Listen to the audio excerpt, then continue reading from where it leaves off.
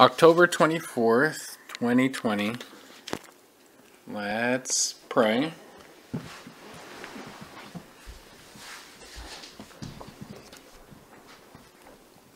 Father, thank you for giving us another day of rest. Thank you for taking all of our problems, all of our stresses, and all of the things which overwhelm us away. We know that if we turn to you in honesty, you will relieve us and cure us. And so, Father, when we go to you, when we enter into your throne through prayer, please bless us. Help us, Father. Please help us. Because as you've shown us so clearly and so concisely, trying to live these lives according to how we think and how we feel just ends in catastrophe. So please, Father, give us hearts that are willing and able to submit. We pray, Father, that our faith would grow each and every second of each and every day, and that you would have us to just rely completely in you. And as we explore your word today, please open our minds and our hearts so that we could understand and believe the truths that you give. And Father, let us never try to twist your word into meaning something that it doesn't, because you define your word perfectly. And if we find in ourselves a belief or a thought which contradicts your word, then please give us the faith to reject it, so that we could fully embrace what you say. Please, Father, let only your truth be spoken or heard. And Father, please, be with us, as we know you surely are, because as you've told us, that where two or more are gathered, you are here with us. As best we can, we make these prayers to you, Father, in the name of your only begotten Son, our returning Savior, Jesus Christ. Amen.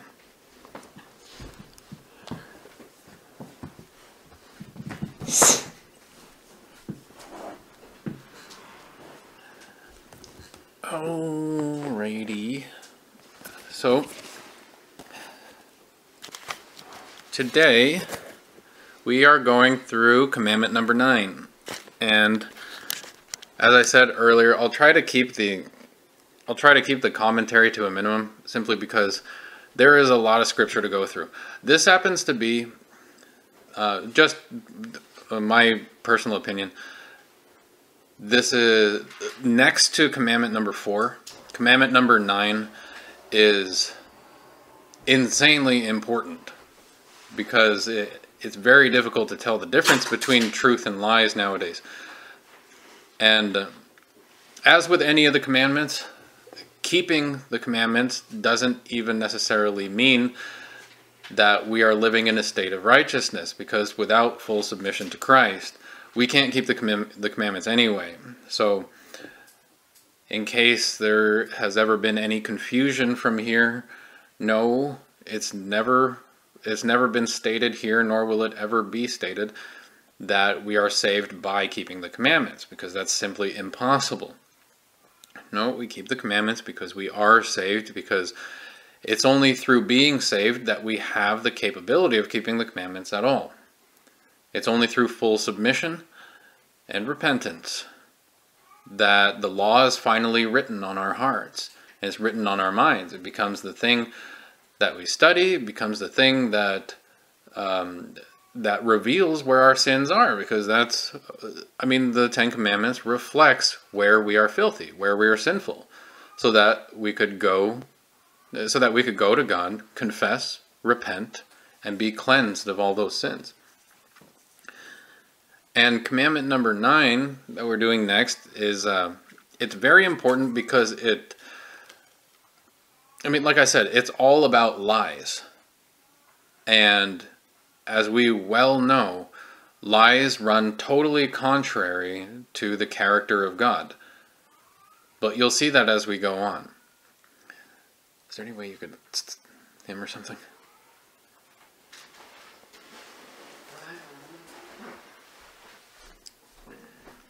So, just a moment.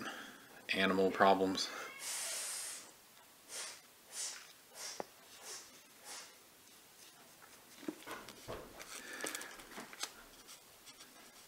Thank you, Lily. So we find the 9th commandment in Exodus 20, verse 16. In Exodus 20, verse 16, it says, "Thou shalt not bear false witness against thy neighbor." Again, Exodus 20:16, thou shalt not bear false witness against thy neighbor. We need to take note that the primary victim of our sins is God himself. And we can become so delusional as to think that we're committing sins and God can't see them or something like that. But we have to keep in mind that the primary victim of our sins is God. Even if we lie to our neighbor or lie about our neighbor, which is to say anyone at all, because everyone is our neighbor, right? It doesn't mean the guy next door. By neighbor, the Bible means anyone and everyone. That lie is against God first, and it's against the person second. Every sin we commit is against God first.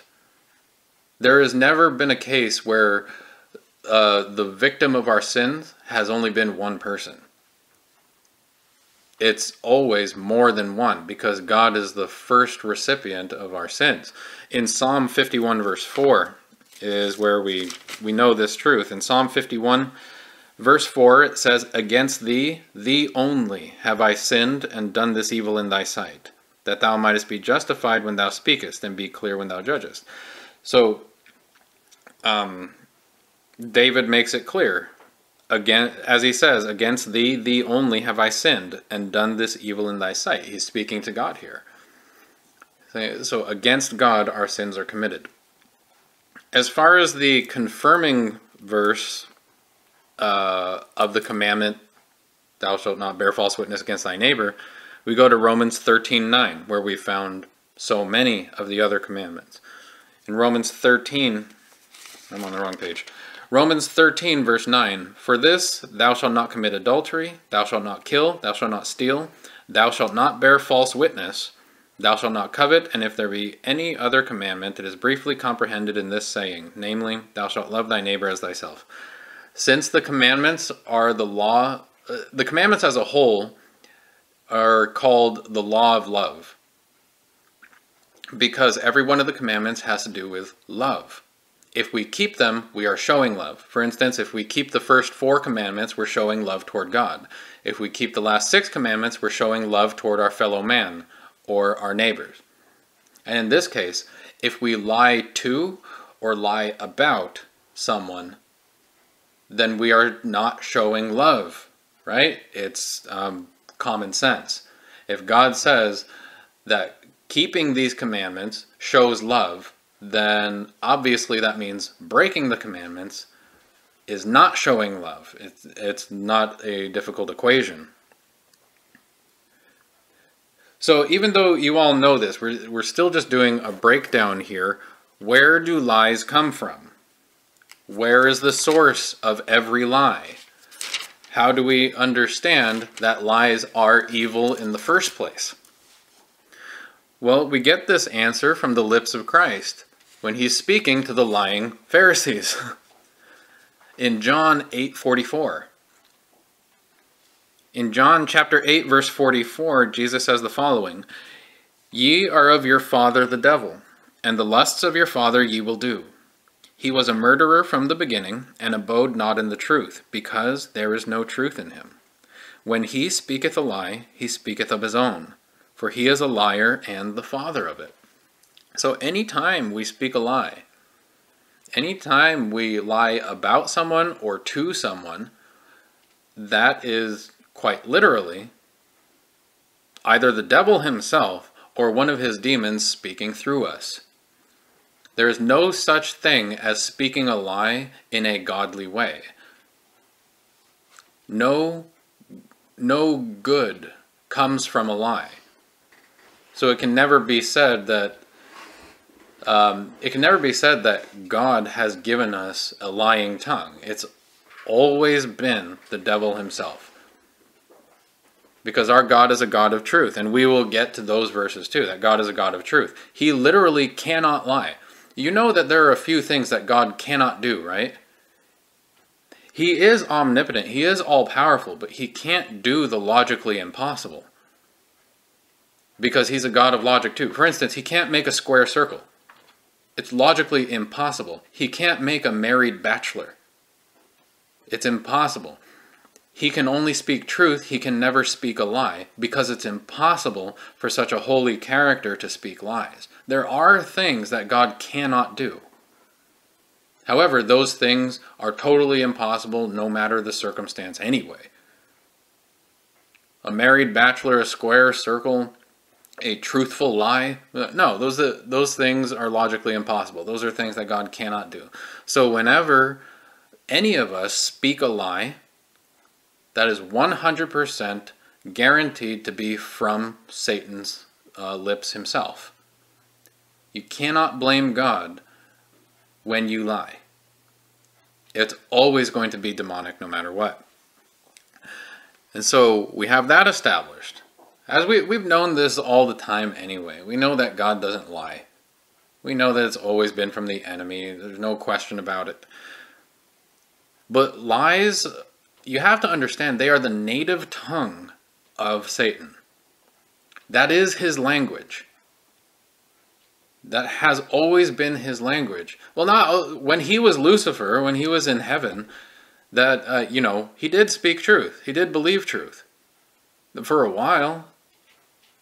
And then his arrogance got the better of him, and he became the father of lies. He's the first thing to ever speak a lie. Ever. And he's been doing it ever since. And yes, I do say his name in heaven was Lucifer. You know that somebody hasn't read the Bible very much when they call Satan Lucifer. No, Lucifer was his heavenly name. That was his name in heaven. Ever since he got booted out of heaven, his name has been, number 1, Beelzebub, number 2, Satan, number 3, the devil, things like that. But Lucifer was, Lucifer was his name in heaven. There's a reason his name was changed. When he fell from grace, his name was changed. So even when he tells people, my name is Lucifer, be like, no, it isn't. That's a lie. It's not his name at all. Not anymore. Lies have been used against every single person who has ever lived. Started with Adam and Eve, when Satan said, no, you won't die. And he said it to Eve, and then Eve ate the fruit. And then she deceived her husband, and then he didn't stand up for truth, so they were both guilty. But lies have been used against every single person on earth. It's just the lies are more prevalent against Christ and his people. You see the lies popping up all the time against his people. There is a passage that many people frequently use to try and prove, quote unquote, that Jesus is a liar and he's a sinner, actually. So let's read this passage real quick in Mark 2, verses 23 to 26. Mark 2, verses 23 to 26. And it came to pass that he went through the cornfields on the Sabbath day, and his disciples began as they went to pluck the ears of corn. And the Pharisees said unto him, Behold, why do they on the Sabbath day that which is not lawful? And he said unto them, Have ye never read what David did when he had need, and was an hungered, he and they that were with him? How he went into the house of God in the days of Abiathar the high priest, and did eat the showbread, which is not lawful to eat but for the priests, and gave also to them which were with him? There are those who try to use this passage to prove that Jesus broke the Sabbath. They're trying to call Jesus a liar. However, those who preach this are taking the word of a lying Pharisee above the word of the Lord, who corrected the lies of the Pharisees who stood against him. Those who use this passage to say that Jesus is a sinner, that Jesus broke Sabbath, they are literally taking the word of a Pharisee above the word of Jesus Christ. They're saying, oh yeah, those lying Pharisees are 100% correct. Jesus did break Sabbath. But they neglect the following 2 verses where he corrected them from verse 25. But the last 2 verses specifically, Jesus corrected the lies of the Pharisees. In Mark 2, verses 27 and 28, Jesus says, And he said unto them, the Sabbath was made for man, and not man for the Sabbath. Therefore the Son of Man is Lord also of the Sabbath. When Jesus was correcting them and mentioning David, did you notice that in verse 25 he says, have ye never read what David did when he had need? Need. Okay, so when Jesus is saying in verse 27, and he said unto them, the Sabbath was made for man and not man for the Sabbath, he's saying that that human need and meeting that human need is actually part of keeping Sabbath. The Pharisees were so wrapped up in tradition, they neglected the needs of their fellow man, and they became liars through their traditions. That's why if we see somebody who's hungry, we feed them, and we're not in sin, not on Sabbath. We're not in sin to feed anyone anyway, unless we're giving them unclean food, that is. Then we are in sin because we're passing off, giving something that isn't food to somebody to eat. So we're, perpetuating sin and causing the other person to sin. But meeting human need on Sabbath day is in keeping with Sabbath. So remember, the Pharisees are liars. If they're saying something and Jesus corrects it, take the side of Jesus. So again, there are those who try to use this passage to prove that Jesus broke the Sabbath day, which he clearly did not. He corrected them. And there is something even more that we need to understand here, that taking the word of a liar above the Lord is what has been strongly held to, especially in these latter days. And who are these people taking the word of a liar above the word of the Lord? Well, we can, first of all, let's go to Romans 3:4. In Romans 3:4, we read, God forbid, yea, let God be true, but every man a liar. We have to remember that God cannot lie. Cannot. It is impossible for God to lie because his character is 100% holy. Everything he says is in truth. But we do have to be wary about when people speak. When people speak, we need to be able to discern whether they are speaking truth or error. The only way to do that is to go into the word of truth, to read the Bible, and then we'll be able to tell if the person is telling the truth or not.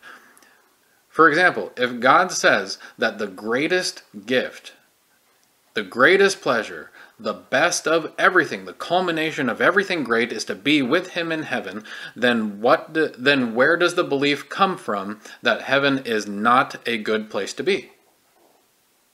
It's from Satan, of course. Because he's the father of lies, and he wants us to hate life anyway. So why would we believe the thoughts that heaven is not a good place to be? Or that we don't want heaven, or that we don't want goodness, or we don't want happiness, or we don't want kindness, or anything like that. Where does that come from?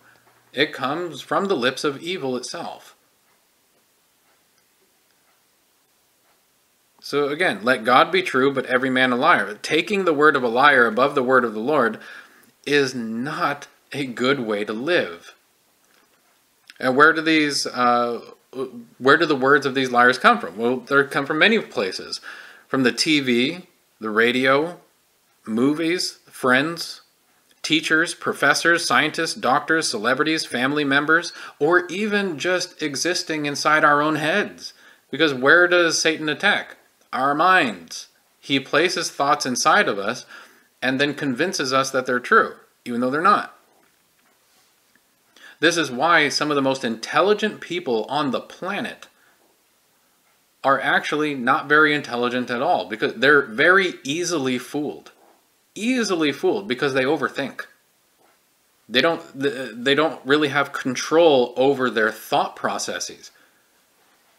Just any thought that comes into their heads, they just say, oh, that's true and here's why it's true. But it's really based on how they feel in the moment. It's not based on anything that's true. It's not based on It's not based on all the information. It's based on here's what I feel and here's how I'm going to defend it, whether it's truth or lies. It just happens to be that more oftentimes than not, it's a lie. So we can become self-deceived exactly like Satan. You understand that he convinced himself. You realize that? It's not like God convinced him to speak lies or believe lies. It's that Satan convinced himself. He is the king of being self-deluded.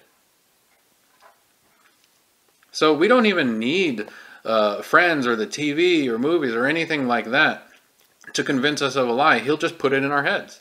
And if we're not performing our due diligence in searching the Bible for truth and believing the Bible, then those lies will very, very easily penetrate us and get into our hearts. Now, the godly person hates lying words. The person who actually pursues truth hates lies. In Proverbs 13:5, I need to get to it myself, hold on. Proverbs 13, verse 5, it says, "A righteous man hateth lying, but a wicked man is loathsome and cometh to shame." So again, a righteous man hateth lying. And herein do you see the difference between a person after God's own heart and a person after, satanic lies. There are plenty of people out there who are only willing to tell the truth so long as it benefits them. But if lies benefit them, then they're more than willing to speak those lies too. Right? Which means they're very wishy-washy. They don't have any stable foundation. So long as they can get what they want, they're more than willing to lie, because truth doesn't actually have any bearing in their heart. They'll only speak the truth when it's convenient and comfortable. But if they can get something from lying, then they'll speak the lie. Even, mind you, it doesn't even need to be anything tangible. Many people are perfectly willing to lie just so they can get one over on someone else. They're more than willing to lie just so the other person can get hurt. The reward is the pain that the other person feels. Nonetheless, it's a lie. But the thing is, the person who's after God's own heart hates lies. Doesn't want to speak any lies, and will do everything to make sure they speak truth. That isn't to say that we are exactly perfect. We can be perfect here on earth, but we're still faulty human beings, and there will be times that lies are spoken, but then our hearts break. And we do better. We confess those things, we repent of those things, and then we use that experience to learn how to not lie. So a righteous man or woman will not lie. They will tell the truth even if it means they will lose everything, including their lives. There's this article of a so-called Christian woman not a long time ago, just a few years ago, maybe 2-3 years ago. And she got plastered all over the TV because she lied about her faith in order to save her own life in the Middle East. She told her, it was called a harrowing story of survival. How when the Islamic terrorists came into her village, she pretended that she was not a Christian in order to save her own life. And everybody was celebrating this woman as if she did something good. The Lord says in Matthew 16:25, one second, Matthew 16, verse 25, Jesus says, "For whosoever will save his life shall lose it, and whosoever will lose his life for my sake shall find it." If that woman was a Christian, she should have died that day. I know that sounds harsh, but she actually denied her faith, denied Jesus Christ to save her life on earth, which runs totally contrary to the truth that Jesus spoke. Again, for whosoever will save his life shall lose it. Means if you're going to save your mortal life, then you forfeit your eternal life. But he goes on to say, and whosoever will lose his life for my sake shall find it. Which means if we die in the process of keeping the words of Jesus Christ, then we will have eternal life. And so everybody's been lying about this woman, saying, oh, she did the good thing, she did the righteous thing. You want to know why her story was put up? So everybody believes that to be a Christian, you're allowed to lie. You're allowed to deny your faith. That one story from that one woman has weakened the faith of millions who now believe it's okay to deny Christ just to save your own life. That one lie. You see how powerful one lie can be? Thing is, God loves righteousness. And this is said a couple times in the Old Testament and the New Testament. By the way, obedience to God's law is counted as righteousness. The word righteous is defined as just, correct, and lawful. Lawful is actually one word that defines what the word righteous means. So to live in righteousness means we are obedient to the commands of God. And he loves righteousness. Listen to the following verses in Psalm 45:7. In Psalm 45 verse 7, it says, Thou lovest righteousness and hatest wickedness. Therefore God, thy God, hath anointed thee with the oil of gladness above thy fellows. So, thou lovest righteousness and hatest wickedness. And then in Hebrews 1:9 is just the, confirming verse. In Hebrews 1:9, it says, Thou hast loved righteousness and hated iniquity. Therefore God, even thy God, hath anointed thee with the oil of gladness above thy fellows. By the way, those two verses actually help to prove the Godhead. Because in these verses, you notice that the Father is speaking to the Son here. And the Father refers to the Son as God, and then says the God of his Son is him. That's why it says, Therefore God, even thy God. So the Father is calling Jesus a God, and then he's saying that he is the God of Jesus. So they're both there. These verses really, really help to show a clear separation between the Father and the Son as distinct and unique individuals. But that's a different thing altogether. But just so you know, those two verses are extremely helpful because you see the Father calling Jesus a God. And then you see him saying that he is the God of Jesus as well. So, they're both. Now, as we already know, God hates lies. Absolutely hates lies. And it's said, it's said in Proverbs 6, 16 to 19. Proverbs 6, verses 16 to 19. It says, These 6 things doth the Lord hate. So that's how this passage begins. These 6 things doth the Lord hate. Yea, 7 are an abomination to him. And here's the list. A proud look, a lying tongue, and hands that shed innocent blood, and heart that deviseth wicked imaginations, feet that be swift in running to mischief, a false witness that speaketh lies, and he that soweth discord among brethren. Did you happen to notice that in this list of things God hates, lying is mentioned twice? That should give you an idea of how much he hates lies. Twice in one list he mentions the things he hates. The thing is, he mentions them in 2 different ways. The first way is generally. Because in verse 17 it says, a lying tongue. So generally, lying as a whole is something that God hates. And then secondly, he mentions more specifically false witnesses. Because in verse 19 it says, a false witness that speaketh lies. So he hates lies in general, and he hates lying about someone, which is just a false witness. The question is, why does God hate false witnesses so much? Well, why? What is the big deal? I mean, even if it's just a little white lie or whatever people say, what is the big deal with false witnesses? Why does God hate when false witnessing is done? Why does he hate this so much? Well, let's see what Scripture says about this. In Matthew 26, 59 to 61. Again, Matthew chapter 26, verses 59 to 61. Now the chief priests and elders and all the council sought false witness against Jesus, to put him to death, but found none.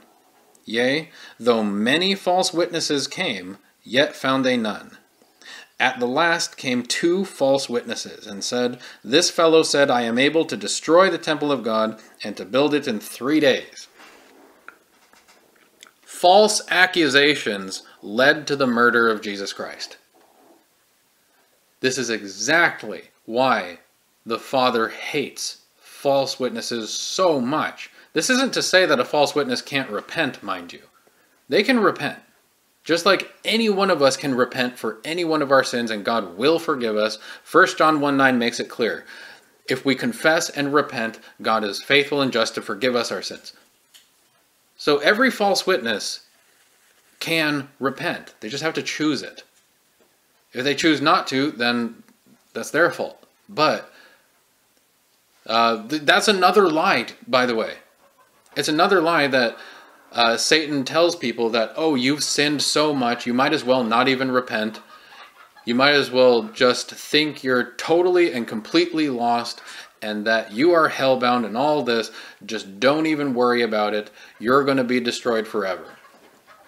Because that's just another lie that Satan speaks. The real issue with it is that people believe that nonsense. They believe that they're irredeemable. They believe that it's not worth repenting. So my point is, even though these false witnesses were witnessing against Jesus, that isn't to say that every false witness, of which we're all guilty of at some point or another, right? Every one of us is guilty about lying about someone. But for those of us who have repented, we know that God has been faithful and just to forgive us. So again, the reason that God hates false witnesses so much is because it led to the murder of Jesus Christ. Here's the thing. You'll see that these false witnesses just twisted Scripture.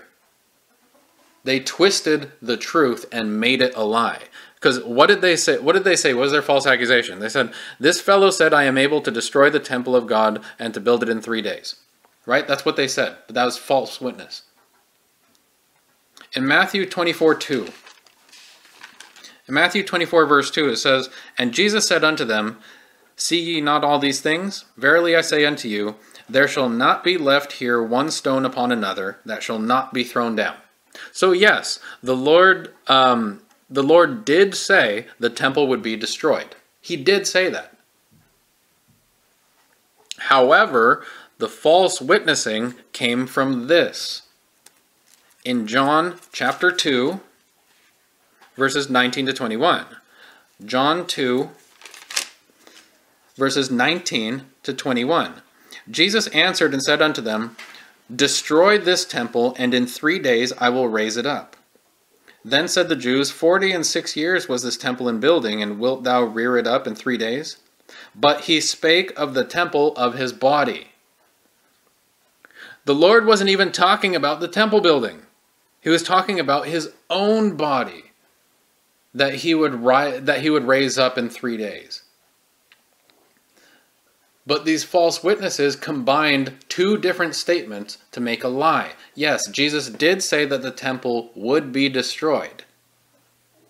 But you notice that when we read in Matthew 24:2, that he didn't say anything about it being raised up in 3 days. No.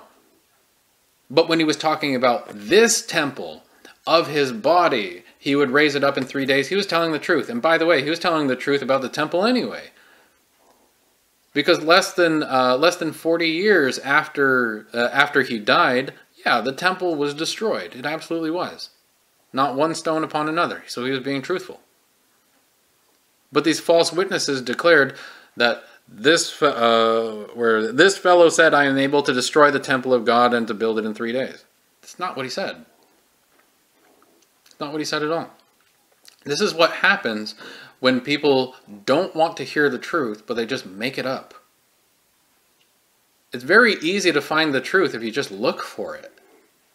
But you see that it ends in false witnessing when they intentionally ignore the information that would, prevent such lies from being believed.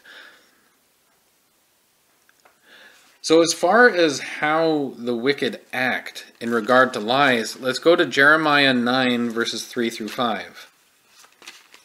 Jeremiah 9 verses 3 through 5. Notice what God is saying through Jeremiah here. Jeremiah 9 verses 3 through 5.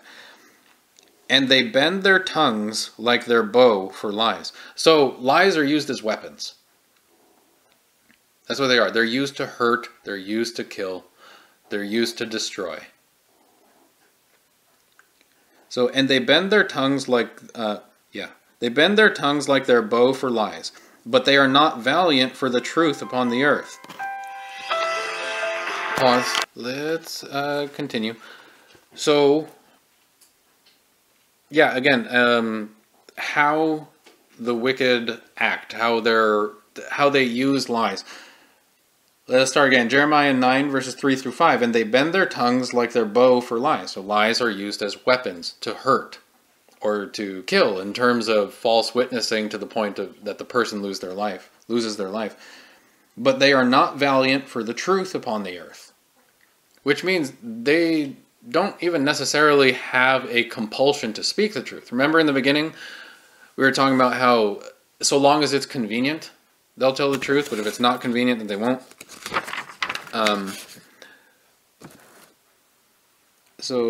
But they are not valiant for the truth upon the earth, for they proceed from evil to evil, and they know not me, saith the Lord. Take ye heed every one of his neighbor, and trust ye not in any brother. For every brother will utterly supplant, and every neighbor will walk with slanders. That verse is really just confirming where we saw, let God be true, but every man a liar. Just be careful. Test everything that everyone has said. Open your Bible. Open your Bible.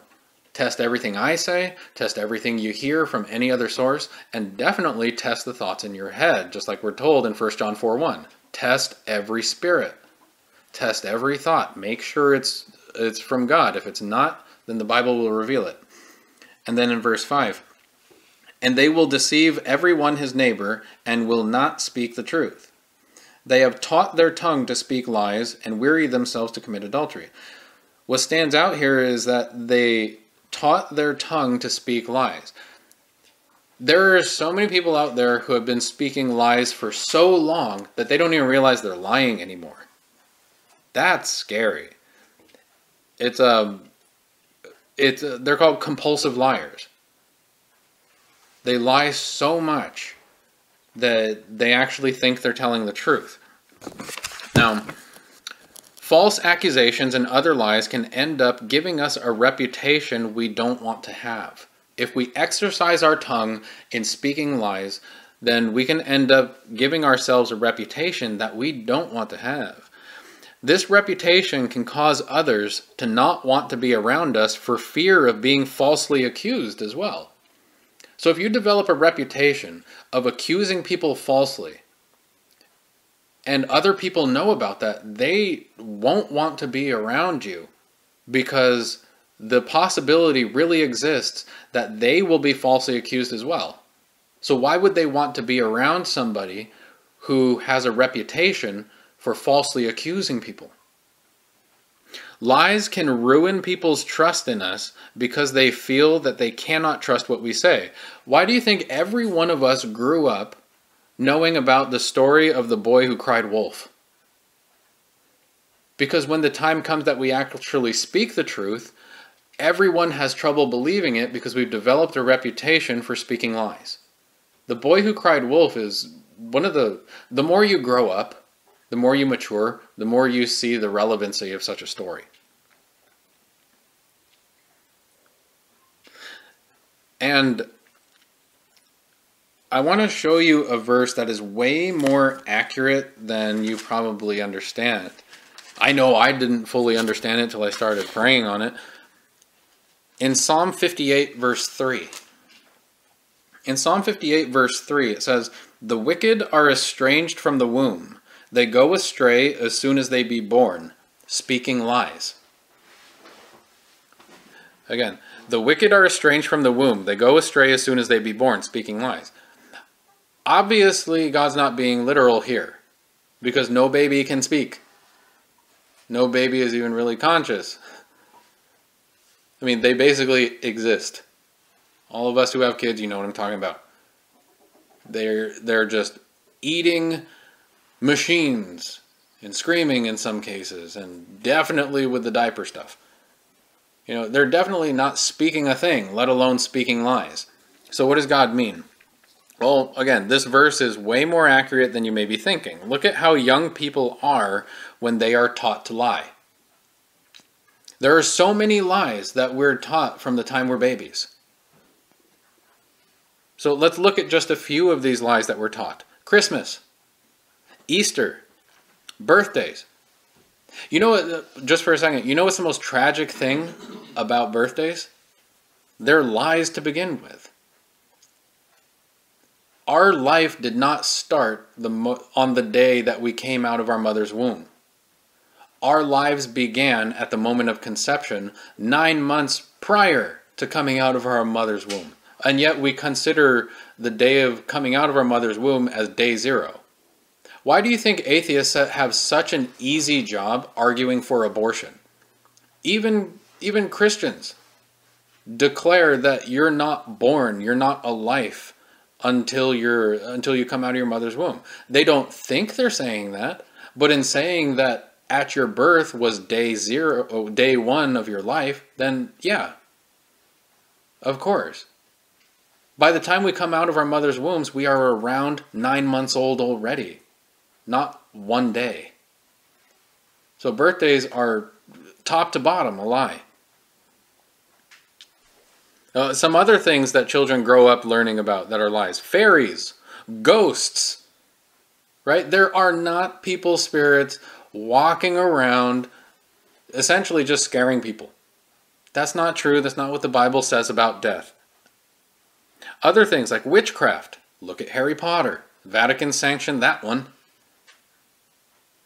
Or envy and idol worship is okay. Focus on earning lots of money. Or follow your heart. Or only you can help yourself. Or focus on number one. Right? All those things are lies that we're taught from the time we're little.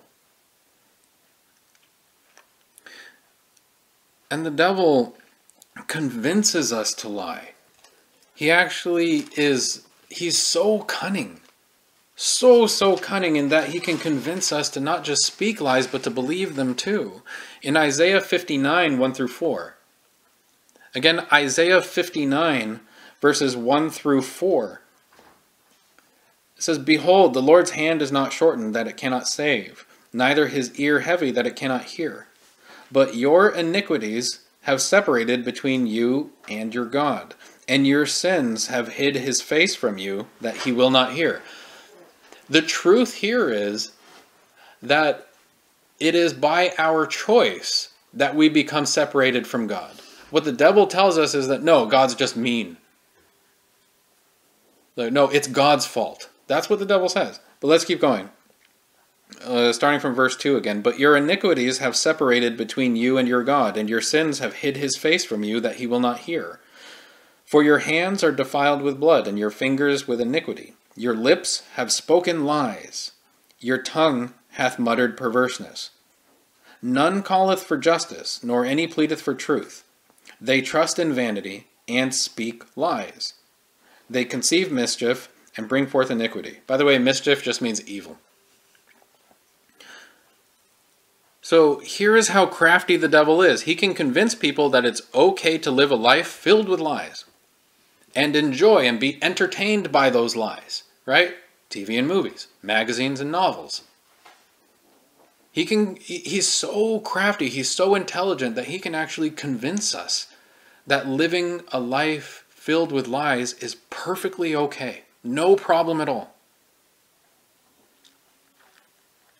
A life wherein iniquity is embraced and enjoyed, and we cling on to those iniquities with all our heart. At the same time, he will convince people that God is not answering their prayers because God is mean, God is unloving, God is unkind, and he just hates them. The devil is so cunning, he will convince the person who lies that it's God's fault, not theirs. No personal accountability, no personal responsibility need enter into this heart. No, it's everyone else's fault. It's God's fault.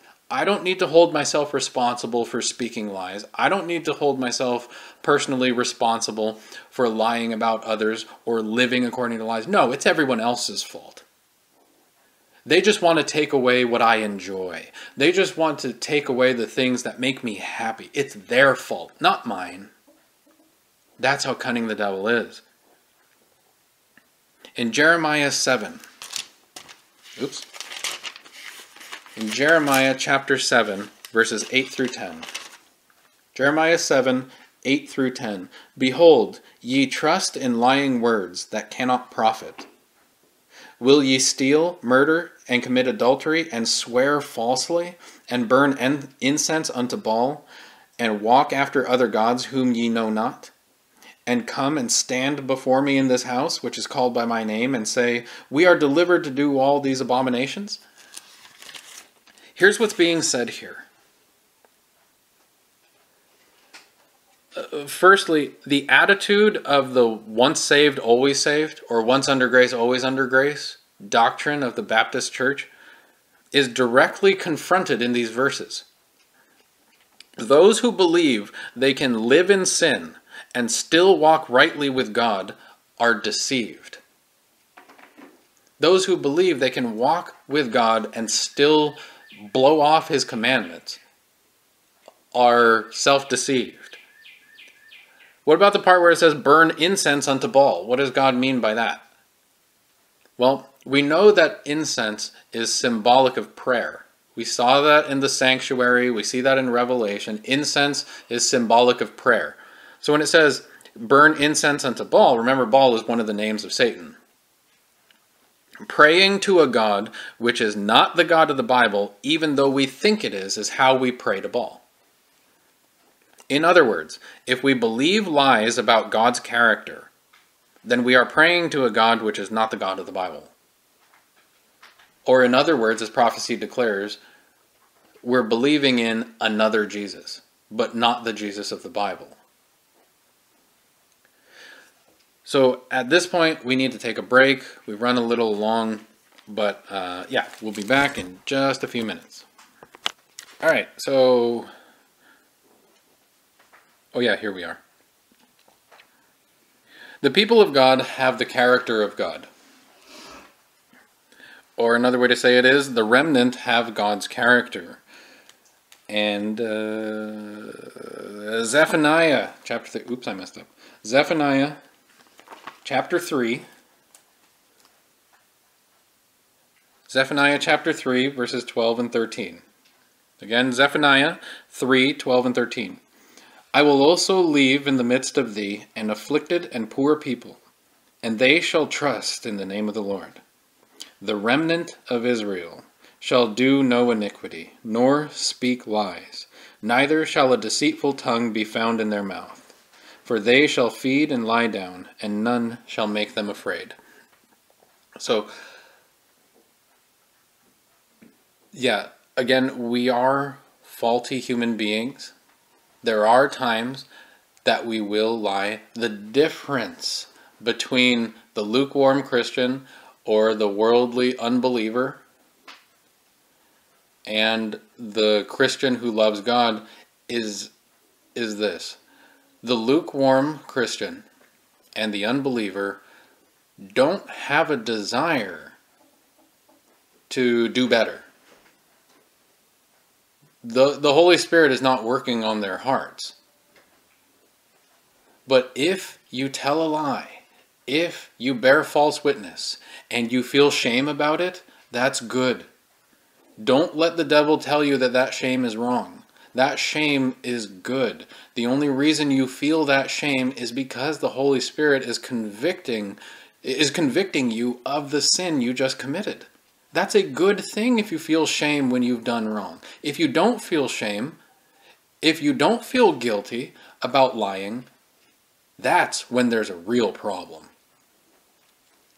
If you're capable of lying, especially lying about someone, and you feel no shame or guilt, then please immediately pray. Seek forgiveness. You should seek forgiveness anyway. Whether you feel guilt or no guilt, seek forgiveness, because if you're not feeling guilty, yeah, that's evidence that the Holy Spirit is not there. But if you lie, and you have that shame, count it all joy. Praise God that He's still working in you. So yes, even when we have our hearts set after God, there still lies the potential that we will speak lies. However, the Holy Spirit will make sure we get whooped for it. And we'll receive that spiritual spanking of shame. We'll repent, and we will strive to do better. So the Lord loves truth. It's who He is. The Lord absolutely loves truth, and His people will have His character. His people love the truth, even if it hurts. We won't lie just because it'll help us to keep stuff. No, we'll tell the truth even if it means we lose everything. So yeah, the Lord loves truth, and those who love Him will not speak lies because God cannot lie. In Titus 1:2, Titus 1 verse 2, it says, "In hope of eternal life, which God, that cannot lie, promised before the world began." So God, that cannot lie. If the devil ever tells you that God's just lying, or he's hyping up this whole heaven thing, or he's hyping up this whole peace while we're here on earth thing, then the devil's lying. Of course he doesn't want you to believe that God is true. Why would he? He doesn't want you to be with Him. I've said this before, but try to keep in mind the reason the devil tries to tell people that, that going to heaven is, it's whatever, or there's nothing good in heaven. The reason he does that is because he's not going back to heaven. And the example I used a long time ago was this. Imagine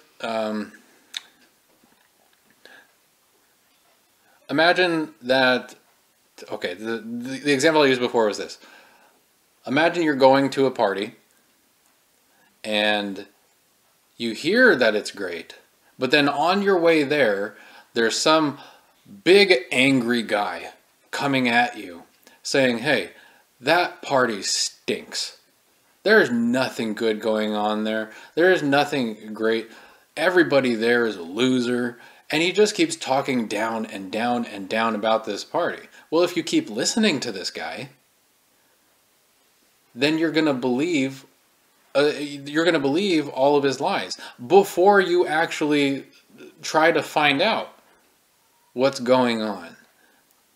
Well, since the devil is that guy who was thrown out of the party for his bad behavior, of course he's going to try and keep everyone else from going in as well.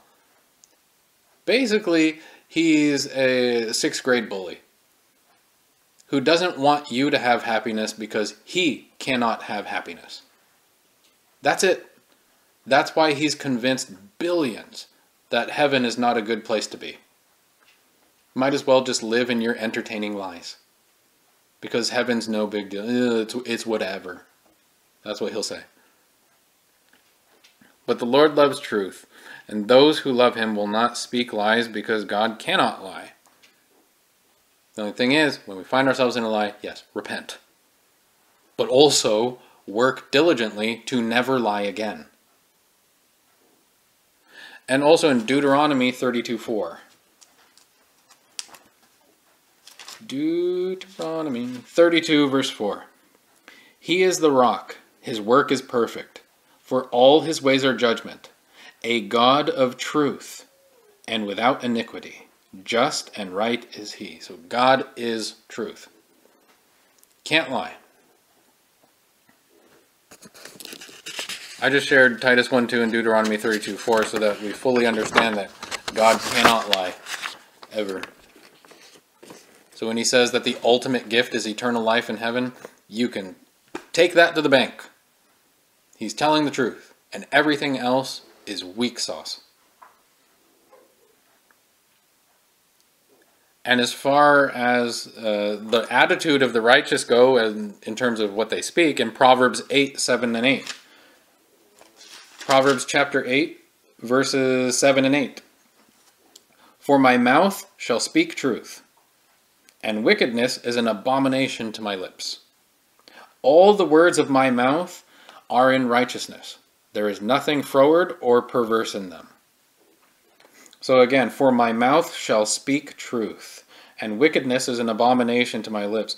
Abomination just means disgusting. So to speak lies is disgusting to the person who loves God. All the words of my mouth are in righteousness. There is nothing froward or perverse in them. So yeah, that is the character of God's people. Lies are actually disgusting to us. They're nothing we want to do, not for riches and reward or anything else. Because pleasing our Father is paramount in the life of the believer. And even if it means losing everything, we will speak the truth. It doesn't matter. The only thing that matters, please the Father. That's it. Obey Him. Because the law is written on our hearts, right? So obeying that law is exactly how the saved are, it's exactly how they're compelled to act. Now, in these latter times, prophecy says that lies will increase. And that it'll just be the norm. I mean, look at Hollywood. I mean, it's normal. It's absolutely normal to lie. You understand that every movie is a lie, yes? I mean, take the actor, take Sylvester Stallone. Right? When he goes on the screen and he says, I'm Rambo, that's a lie. He's not Rambo. His name's Sylvester. Actually, I don't know if that's his stage name or whatever. You get my point. So an actor goes on there, that human being is lying. He's pretending to be someone he's not. That on its own makes the entire thing a lie. But prophecy does say that in these latter times, lies would be the norm. In 1 Timothy 4, verses 1 and 2. 1 Timothy 4, verses 1 and 2. Now the Spirit speaketh expressly, that in the latter times some shall depart from the faith. Some shall depart from the faith, giving heed to seducing spirits. In other words, listening to those evil spirits in their head. And doctrines of devils, speaking lies in hypocrisy, having their conscience seared with a hot iron. Let's read this one more time so you have a good idea of what God is describing people's characters would be in the days we live in right now. Now the Spirit speaketh expressly that in the latter times some shall depart from the faith, giving heed to seducing spirits and doctrines of devils, speaking lies in hypocrisy, having their conscience seared with a hot iron. Well, I'll explain what that whole conscience seared with a hot iron thing is about. In these latter times, the Word of God says there will be those who abandon faith so that they can embrace demonic lies. You understand? Prophecy says that people in these times would abandon their faith, their Bibles would go unused, their prayer lives will be weak, just so they can embrace demonic lies. They themselves become liars and hypocrites. But what's so crazy is that they are so taken by their lies that they actually believe they're speaking the truth. It's so nuts. It's so crazy, especially in those times when you're with somebody and then you hear them recall the story of when you were with them and it's totally bogus. You're like, hey, why are you saying that? I was there. It didn't happen that way. Why are you saying this? Well, for a variety of reasons, people will lie, but it doesn't matter what the reason is. A lie is a lie. So their conscience is so seared and hardened that they believe lies are truth and truths are lies. Exactly like the prophet Isaiah said so very long ago in Isaiah 5:20. In Isaiah 5:20, when speaking of these times that we live in right now, the prophet Isaiah says this: "Woe unto them that call evil good and good evil, that put darkness for light and light for darkness, that put bitter for sweet and sweet for bitter." This is exactly the attitude of our times. Lies are so tasty. Lies are so lovely and good in the eyes of those who abandon faith. They will fight tooth and nail, to keep the lies that they love. Try to get a drug addict to abandon their drugs. They will fight and fight and fight and fight. Every excuse in the book, just fight and fight. Try to take somebody's TV. Fight and fight and fight. Try to tell somebody that they've told a lie. They will fight and fight and fight. Seriously, there is more fighting for lies than there is for truth in this world. Absolutely. People have more of a vigor and energy to fight for their lies than they do to fight for truth. That's why one of the verses we went through earlier was that... hold on a second. I actually want to find it real quick. One of the verses we went through... In Jeremiah 9:3-5, it says, "But they are not valiant for the truth." They're not valiant. They're not brave for the truth. They don't have any courage or strength for the truth. Instead, they cowardly defend their lies. And again, they'll fight tooth and nail. They're very valiant for lies, but almost zero strength for the truth. And again, this isn't me saying this. You heard the verses. Go look them up.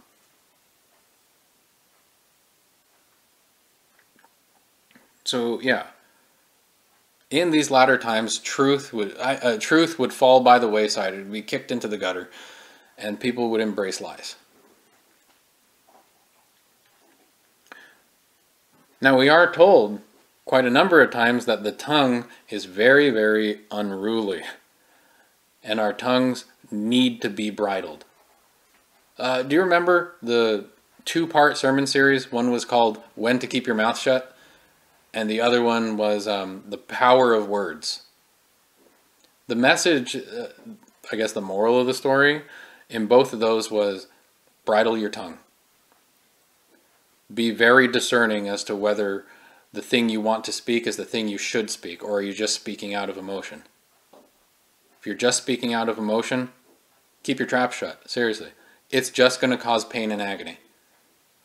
And you're going to end up developing the reputation of a liar. So it's best to let your emotions cool down. The Bible even tells us that. Let them cool down and then come back later. So the tongue and its unruliness is mentioned in the Bible several times. Let's go to a couple places. In Psalm 52. Psalm 52, verses 2-4. Psalm 52, 2-4. "The tongue deviseth mischiefs, like a sharp razor, working deceitfully. Thou lovest evil more than good, and lying rather than to speak righteousness." Selah. "Thou lovest all devouring words, O thou deceitful tongue." So yeah, the tongue really loves to speak lies. But it goes even further. If we are not careful, the deceitfulness of our tongues will destroy us and those around us. Remember that. Please remember that. If we are not careful, if we don't bridle our tongues, the deceitfulness of our tongues will destroy us and those around us, just causing pain and hurt and sorrow, not just in ourselves, but amongst everyone around us. I mean, we just come across as a very negative person. Regardless of if we think we're good actors or not, it's easily discerned. It's easily discerned. It's like we're programmed to see whether somebody is just deceiving us with their, with how they're presenting themselves. Everyone knows. It's just whether we're called out on it is a different story altogether. So everyone knows when we're just putting on a show. Don't ever think that you're that good of an actor. It doesn't work. So if we're not careful, our tongues will destroy us and those around us. In James chapter 3, verses 3 through 8. James 3, verses 3 through 8. Perfect description of the tongue. Behold, we put bits in the horses' mouths, that they may obey us, and we turn about their whole body. Behold also the ships, which though they be so great, and are driven of fierce winds, yet are they turned about with a very small helm, whithersoever the governor listeth. Which is to say, wherever the captain wants to go, all he does is turn the wheel, and that little thing turns the whole ship. Even so the tongue is a little member, and boasteth great things. Behold, how great a matter a little fire kindleth. And the tongue is a fire, a world of iniquity. So is the tongue among our members, that it defileth the whole body, and setteth on fire the course of nature, and it is set on fire of hell. For every kind of beasts, and of birds, and of serpents, and of things in the sea is tamed, and hath been tamed of mankind. But the tongue can no man tame. It is an unruly evil, full of deadly poison. All this is to say, watch your words. Your words are like bullets. Once they go out, you can't bring them back. Once they're out, whoever they impact is going to be impacted. They're going to be hurt. Watch your words, watch your mouth, watch your tongue. Determine whether what you're going to say needs to be said. Always try and think of your words as bullets. Once they're out, you're not going to get it back. And the pain that's caused by them is going to hurt.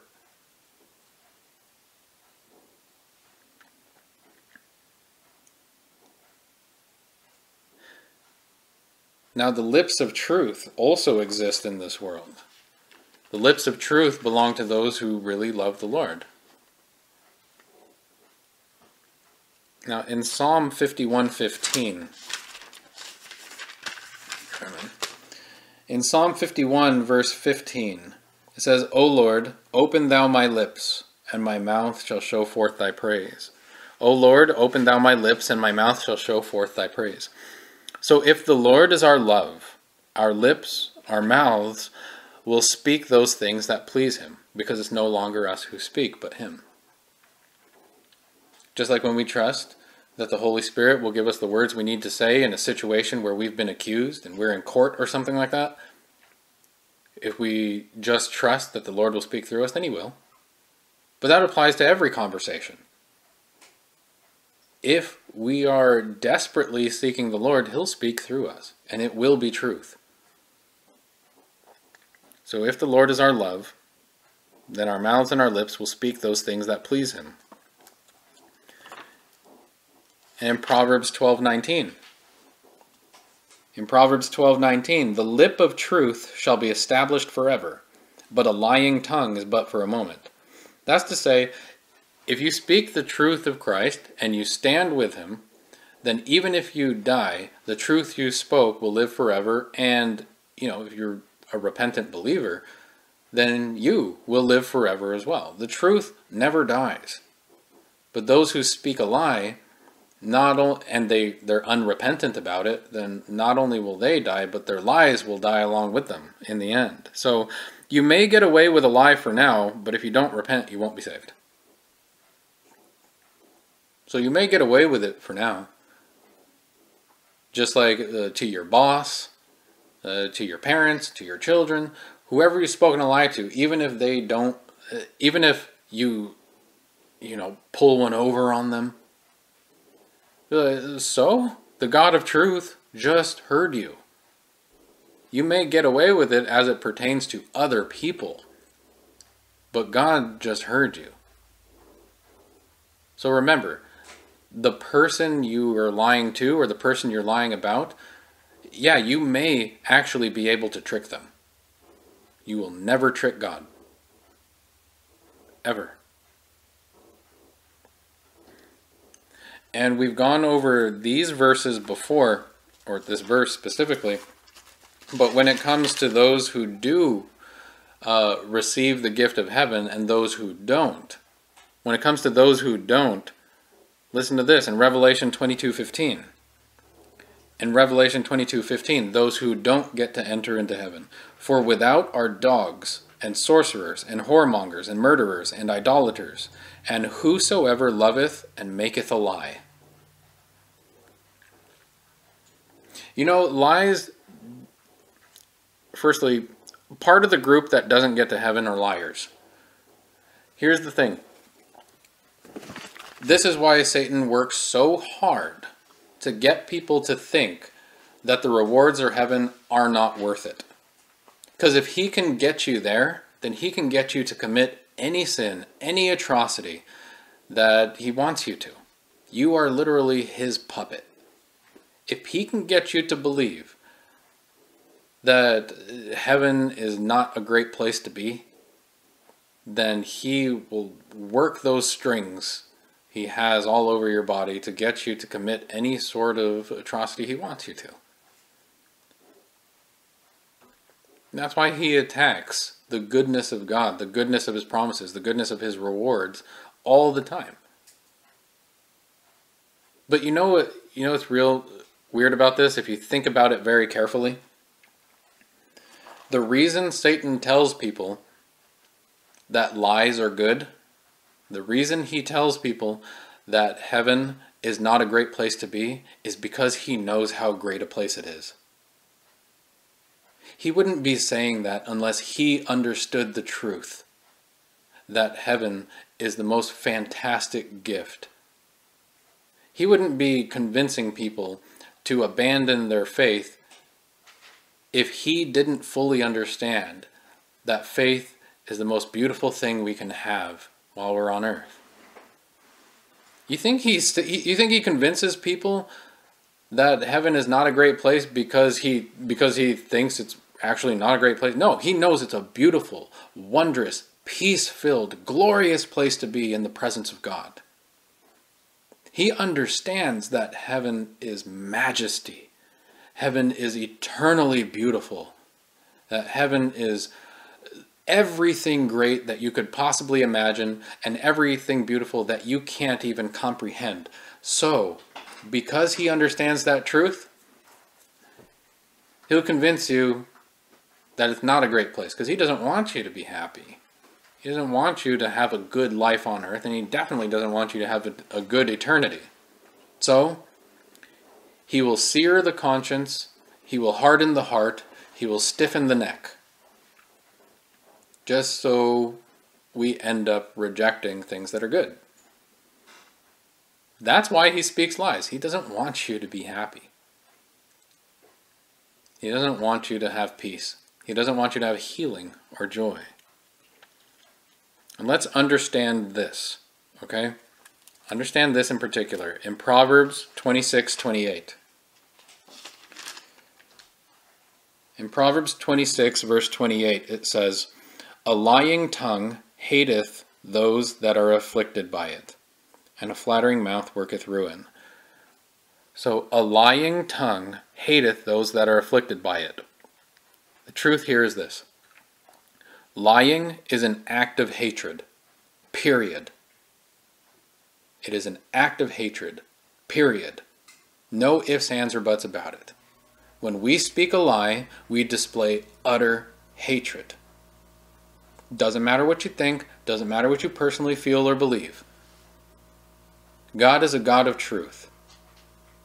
God is love. Therefore, if we speak a lie, it means we are displaying hatred. And you notice that what it says here, a lying tongue hateth those that are afflicted by it. We also learned in the beginning that every sin is directed toward God first, right? So when we speak a lie, we're showing hatred toward God. And we're also, yeah, of course, in the person we're lying to or lying about, we're showing hatred toward them as well. But once again, the first victim of every one of our sins is God himself. So to lie is to show hatred toward God. So we need to repent so that he can forgive us for that hatred we've just showed toward him and whoever else we just lied to or lied about. Now, as far as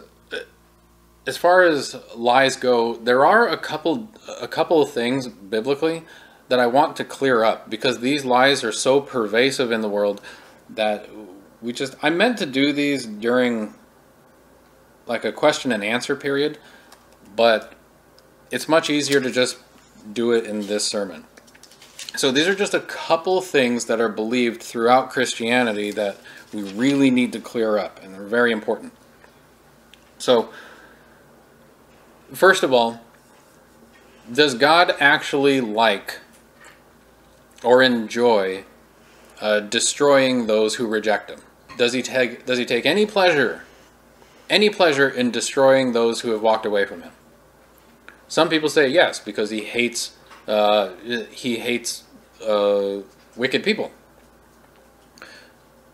However, this is not what the Bible says. Mainly the people who say that God takes joy in destroying the wicked, which he will do in the future. Many people say that he enjoys doing that, but that's not true. In Ezekiel 18:32, it said, "For I have no pleasure in the death of him that dieth, saith the Lord God. Wherefore turn yourselves and live ye." His actual pleasure is that you confess, you repent, you get forgiven, and that you live. His pleasure is that you live. And that's why the devil has to place it in people's hearts that life is horrible. And what's the point? He has to convince us that life is horrible, life is disgusting, life isn't worth living, heaven isn't worth going to. He has to convince us of those things, because all those lies go against the character of God, who actually wants you to live. And all you have to do is abandon your sins and repent and then live. But he takes no pleasure in the death of the wicked. And also in an eternal sense, yes, but also here on earth. He prefers that everyone repents, but with free will, Just don't think that God is pleased with the death of the wicked, because he's not. Or what about this lie? Generational curses. You know what I'm talking about? The original sin doctrine? The original sin doctrine came from the Catholic Church, and it's unbiblical. So the question is, are generational curses real? Well, I just told the answer. But, are generational curses real? What are generational curses anyway, like we're taught? You say like, oh, we carry with us the sins of our father Adam, the first human. Because he sinned, therefore everybody who's born is born into sin. Number one, that doctrine is insane, because it suggests that if a baby dies, a baby's going to hell. Why? Because it carries with it the sins of its father. That's the implication there.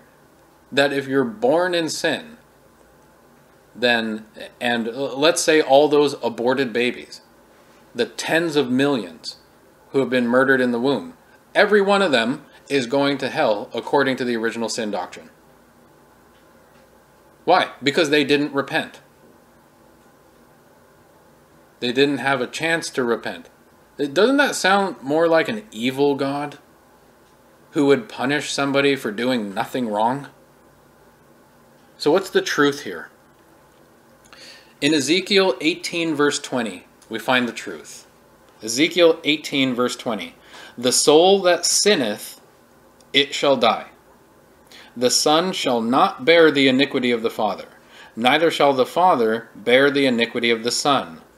The righteousness of the righteous shall be upon him, and the wickedness of the wicked shall be upon him.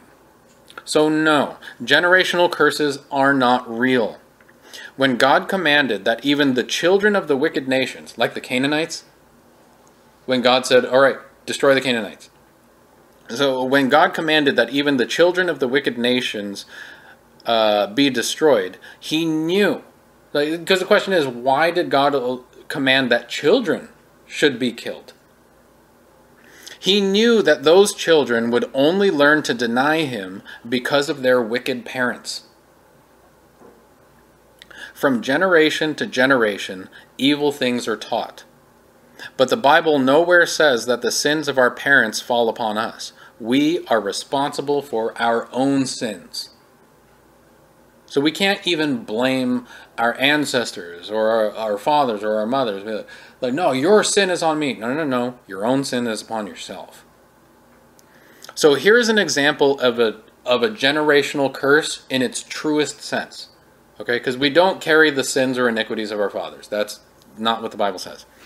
So, are generational curses true in any way? Yes, but not in the way you're thinking. Think of things like cancer and diabetes. The more I study the Bible and the sciences, the more I can see that the idea of genetic predisposition is not real. You know what I'm saying? The doctors say, oh, well, did your grandmother? Did your mother have diabetes? Oh, then you are genetically predisposed to getting diabetes. That's bunk. That's not true at all. But how does this play into generational curses?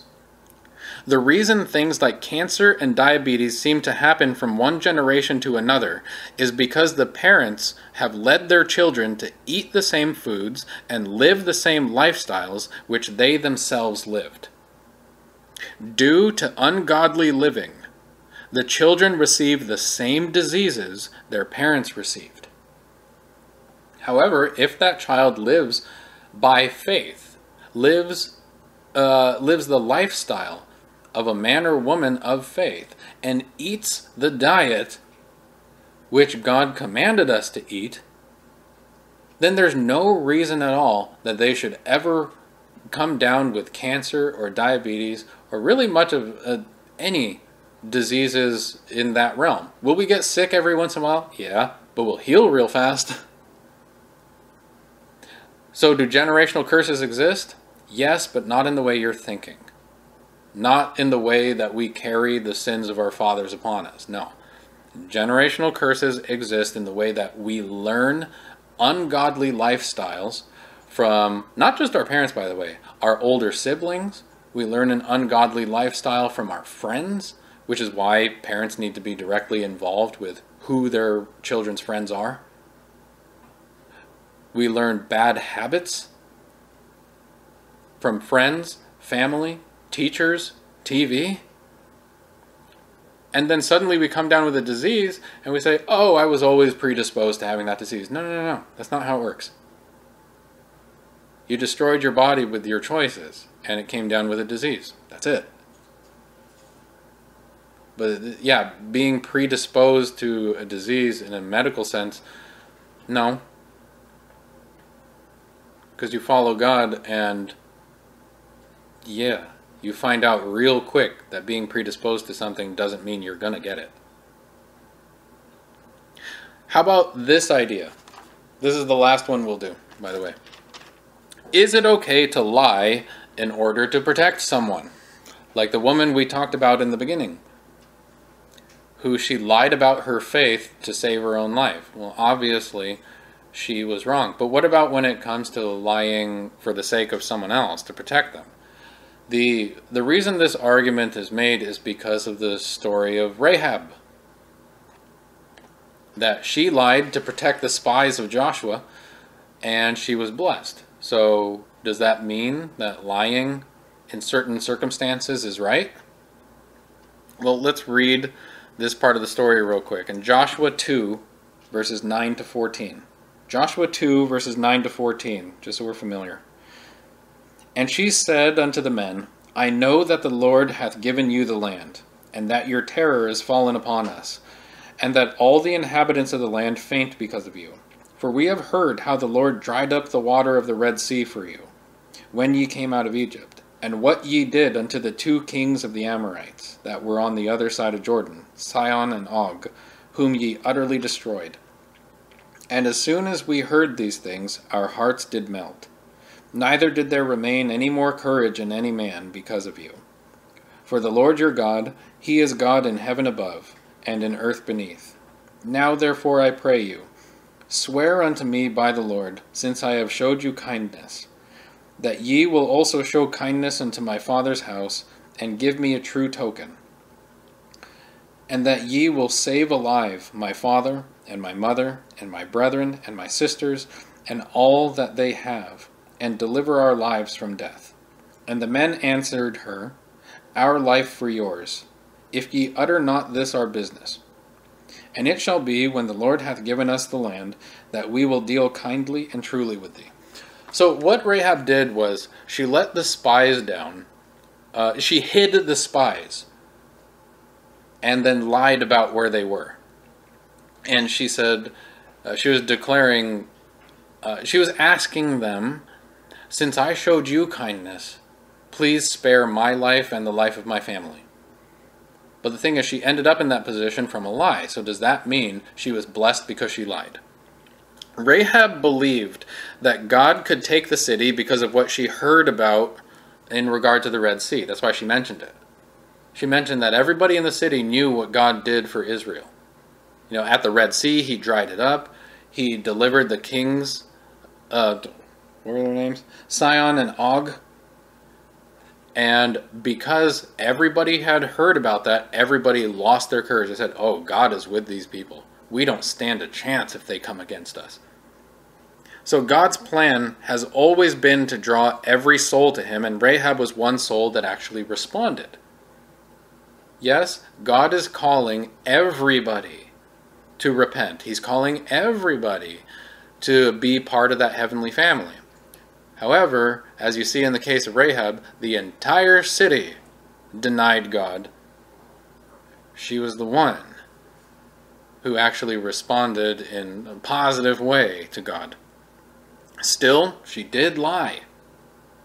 It's true, she did lie. But you have to remember that she was a babe in Christ. She was brand new, brand spanking new into the faith in this moment. And as a babe, she had to learn right from wrong, just like all of us. A child doesn't necessarily know that lying is wrong. They have to be taught that. And still, you know, being a believer, the promises apply to her as they do to us.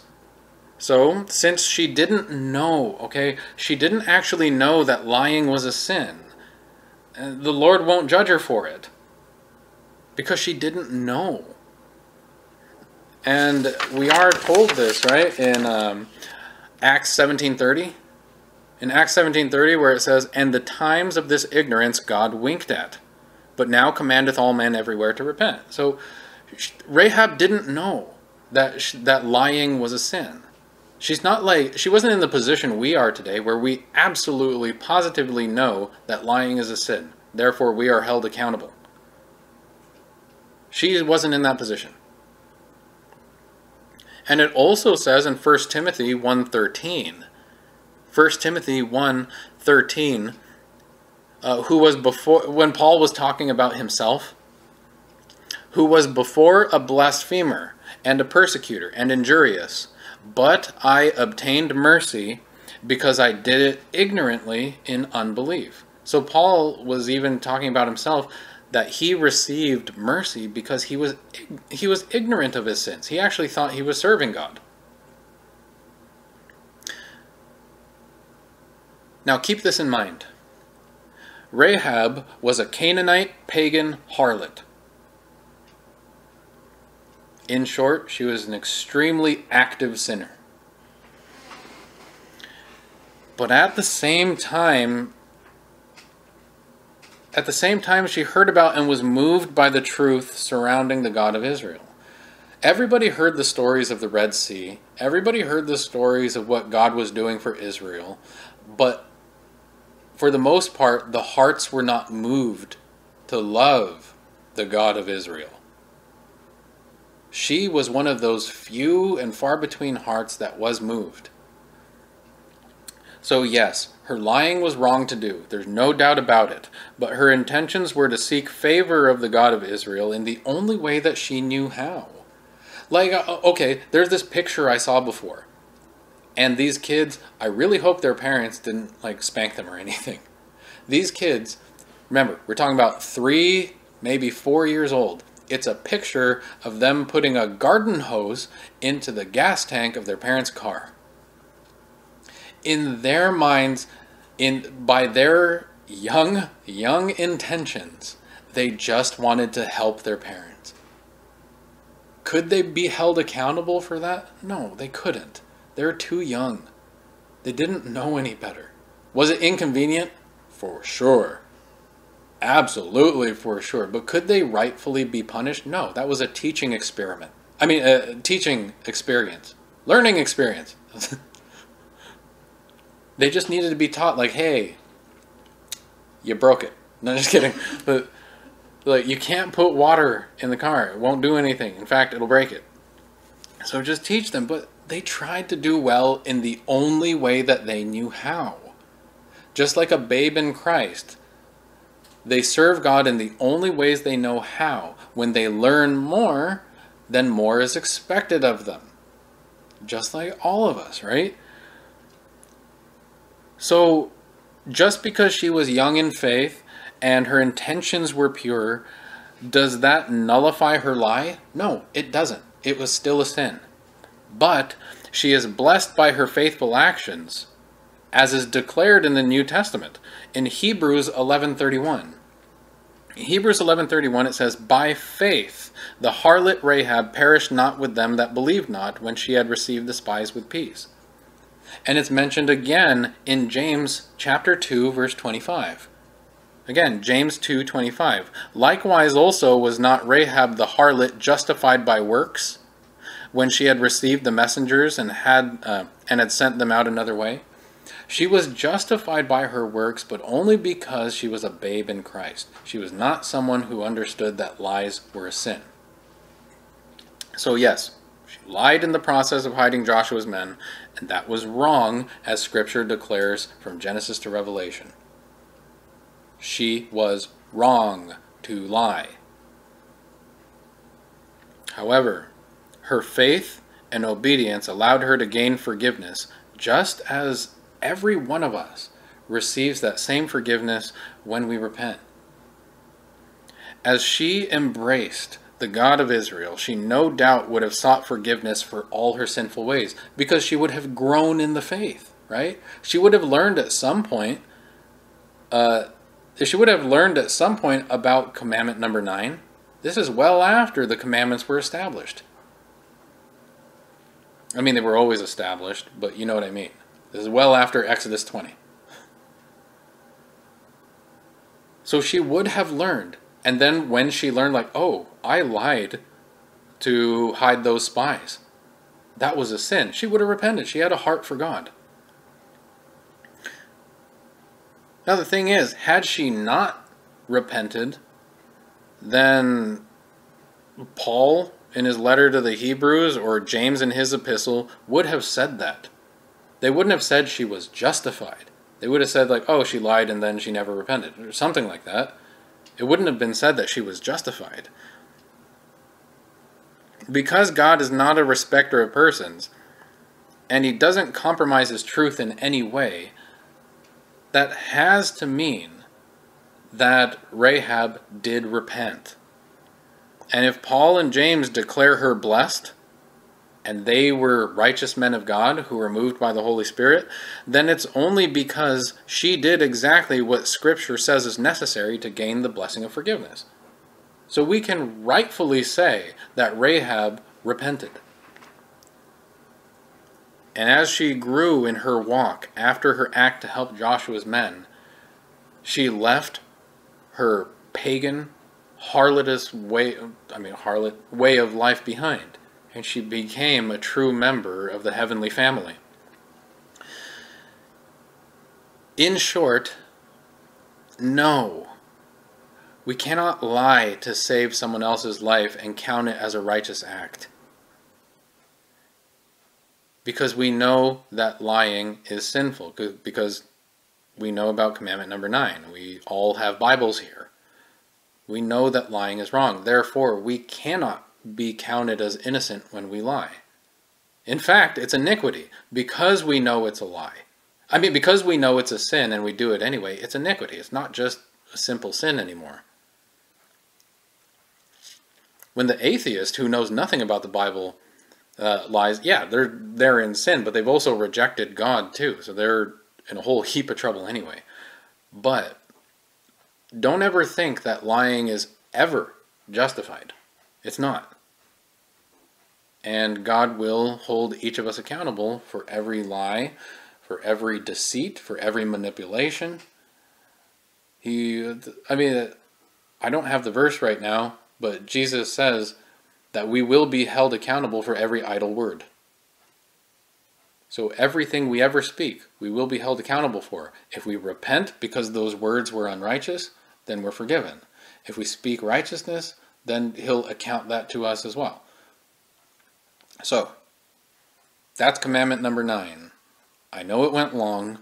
I'm sorry if anyone's tired, but there was a lot of material. But don't ever think that don't ever think that there's such thing as white lies and black lies. No, there are only lies.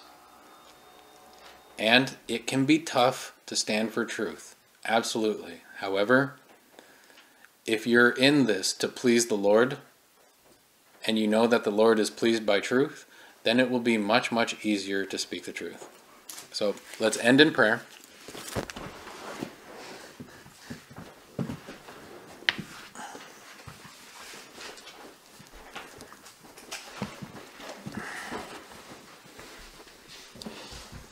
Father, we give you thanks and praise that everything you say can be trusted. We thank you that you are a God of truth and that you would never deceive us. You would never lie to us. You would only help us. Father, let us trust in your word and not in our hearts. Let us trust in your word and not in our opinions. Let us trust in your word and not in the evil things that your enemy brings to our minds. And Father, let us live this day according to truth. Thank you so much for giving us rest. And for all of us, Father, continue us in the path of righteousness. As best we can, we make these prayers to you, Father, in the name of Jesus Christ. Amen.